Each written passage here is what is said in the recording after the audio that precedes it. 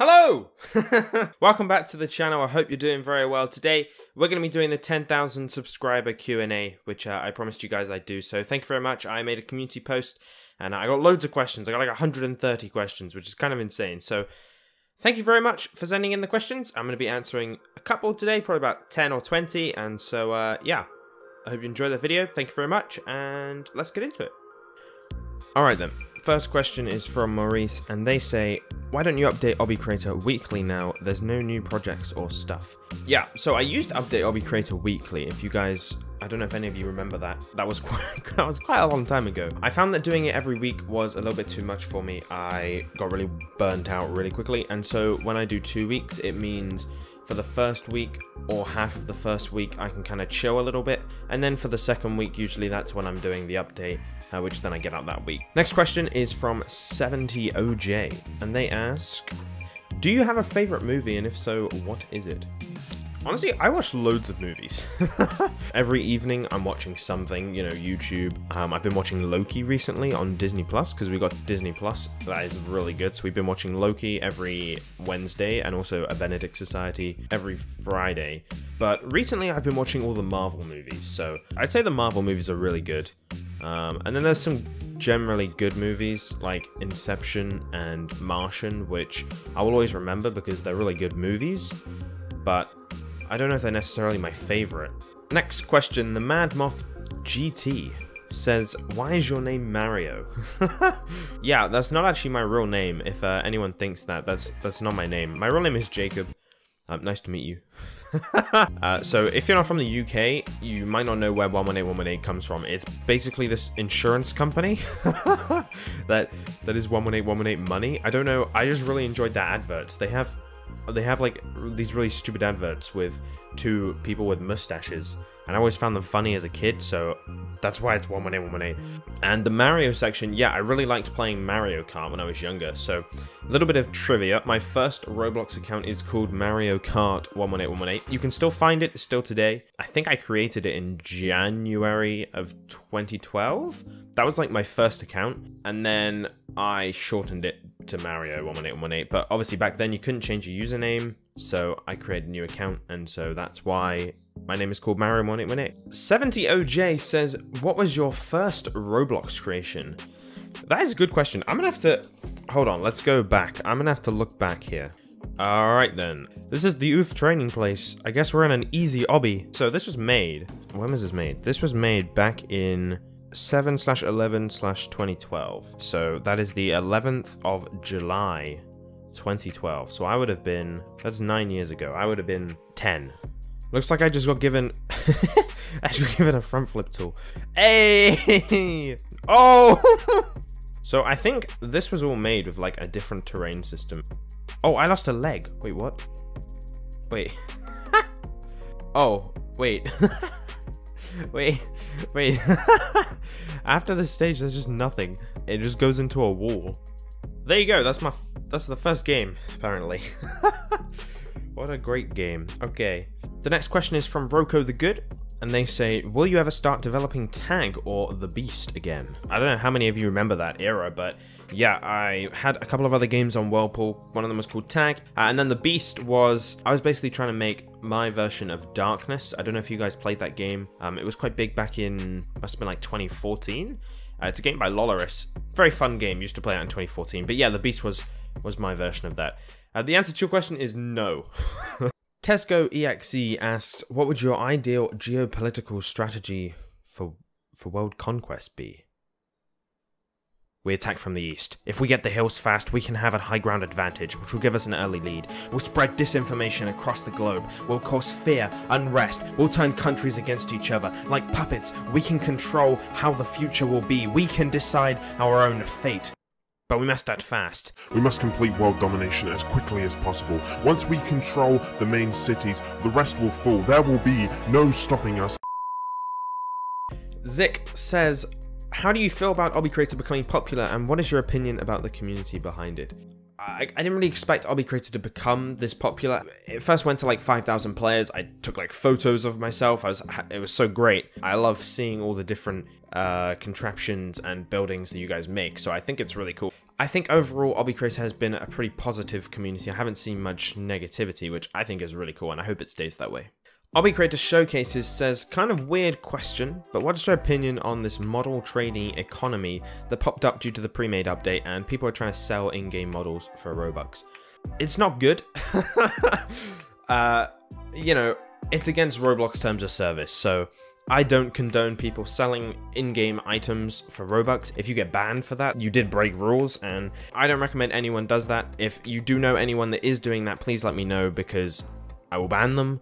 A random on the internet says, when did you first decide to start developing games? Honestly, I've been on Roblox for so long. I'll give you guys a little bit of a background. I joined Roblox, I think it was at the end of 2011. And I played on a friend's account. My friend at the time introduced me to Roblox when I was around his house. He had it on his laptop and he was like, oh, this was a cool building game. And I think we almost immediately started developing games, but I wouldn't say it was like developing, right? Back then, if you guys haven't been on Roblox for that long, back then, when you went to play a game, you clicked on the game, right? It said play, and then underneath it said build.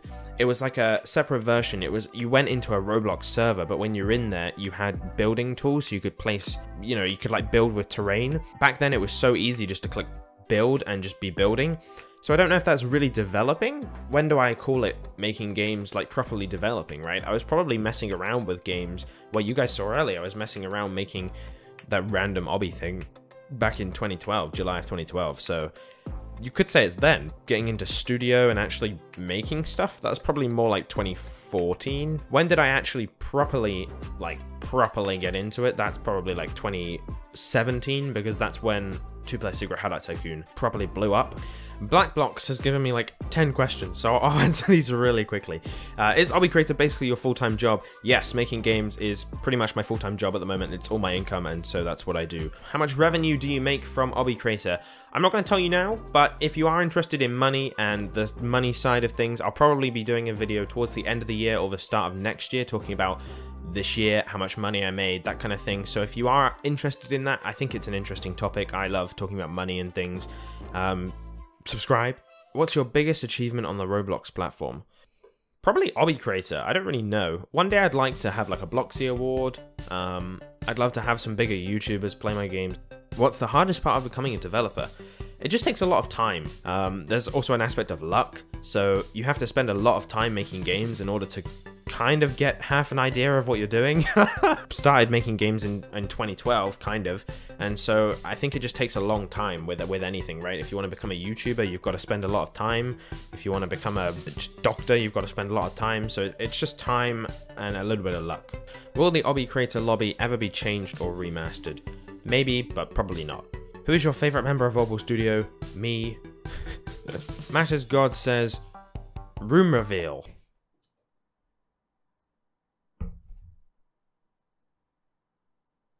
And is any Mario merch coming soon? Probably not in the future, but I think I'm just not big enough. Simon on Roblox says, when did Obby Creator start? How did you get the idea? How did you find developers? And how did the game become great? Well, thanks very much. I'm glad that you think it's great. I was thinking about Obstacle Paradise and games similar to that where you build obbies. And I thought, it's not very customizable. Let me try and make a game where you can make whatever you want. How did I find developers? It's just me. I just work on the game. I obviously have people like translators, music composers, and I hired people to make the logo, but all the developing and things that's me. That random dude lol says, do you only know how to code in Lua, or have you learned to program in other languages such as Python, Java, C#, etc.? Mainly Lua, and then second Python, then third JavaScript, then fourth Visual Basic. I could probably say like one line. PG 3D Gaming says, how do you learn scripting? Well, it was very different back when I learned scripting, right? I was just putting together things when I was a kid, and I thought, you know, I put in a door, and I thought, how do I make this door turn red when it's open? I just kind of learned by, oh, I want to make it red. How do I do that? So I just opened the script, saw a bit that said yellow, and was like, oh, maybe if I just change that to red, it will work, and it did. And so that was kind of just how I learned how to program for most of the time, because back then, there wasn't too many tutorials. But nowadays, if you want to learn how to code in Roblox, I'm not saying it's easier, but there's a lot more tutorials and things, right? You've got Alvin blocks, you've got the Developer Hub, which I use a lot to look at the API, you've got the developer forum where loads of people have tutorials and ask different kinds of questions, and you can ask questions if no one else has asked them. There's a lot of ways to learn, but me personally, I just enjoy finding free models and then looking through the code and finding out how they work. The next question is from 70OJ again. They say, did you ever think Obby Creator was going to blow up? No. That random dude says, how are you?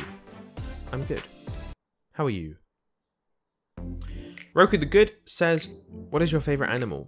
I watched a documentary the other day and it had a nautilus in it from the deep sea, and they look so cool. They propel themselves around by squirting water and like water pressure. Just go psh, like they're like a little mini submarine. I think they're so funny. I love those, but I don't really know if they're my favorite animal. There's Awesome Tubers says, what did the first Obby Creator version look like? I'll show you guys on screen. Here's a clip. You're watching a clip from this is basically the first video I have of Obby Creator. You can see how old it looks and how different it looks. This is basically the first working version I had, and that's what it looks like. It's come a really long way. Lol XD48 says, what's your favorite drink? I kind of just drink water. I'm really lame. I just drink water. If I'm out or like going to the cinema or something, I'll get like Fanta. Fishy Stick says, if Obby Creator ever has a falling out, where would you go from there? Which I assume means if Obby Creator doesn't have any players on it anymore. The good thing about making Roblox games, and really anything like YouTube or Roblox, that kind of thing, it doesn't really ever die. My other game, 2-Player Secret Highlight Tycoon, which has been around since it blew up a little bit in 2017, and ever since then it's been just pretty much like, it was pretty high and now it's just like, if they do go down, they go down pretty slowly, which is really good. I'll probably have other games to work on at that point. 79Q says, can the money you earn from building and developing games help you a lot in real life, or do you only do it for fun? And are you planning on making any new games? Yes is the answer to, does making games, is that my life and my job? I did obviously start doing it for fun, and then eventually it started earning me money, so very cool. And am I planning on making any new games? As I said, I'm working on a different game in the background, but I'm always working on something in the background, so most likely you guys won't see what it is and it will never come to be a thing, but maybe it won't this time. Hey, who knows? And final question is again from 70OJ. I appreciate you for giving me all these questions. What music do you listen to, and who is your favorite artist? Recently I've been listening to 21 Pilots. That's kind of who I've been playing a lot recently. Before that I was listening to Palfu and similar artists. The good thing is I have a YouTube Music subscription, which I use in the background of streams, but I also use YouTube Music when I'm working and just when I'm listening to music. YouTube has a really good algorithm, right? It kind of knows what you're gonna like, and so I'm kind of constantly moving through different artists because it kind of suggests things, and then you realize, oh, I really like this. So I was listening to Palfu, and I still really like all of that kind of song, like lo-fi and hip-hop, like Eminem and things like that. But at the moment I'm listening to 21 Pilots, but give it a couple of weeks and I'll probably be listening to something else. And there you go. Those are all the questions. Thanks very much everyone for asking me questions. I really appreciate you guys, and I want to say thank you very much for the 10,000 subscribers. Talking about subscribers, are you subscribed? Because if you're not, I think like 30% of people are subscribed, so you should subscribe. Please leave feedback in the comments for videos and things. I want to start doing a video every week, so this is what you're watching now. I did a video last week unboxing tilt trophies, which you should watch if you haven't. It's up there, so watch it.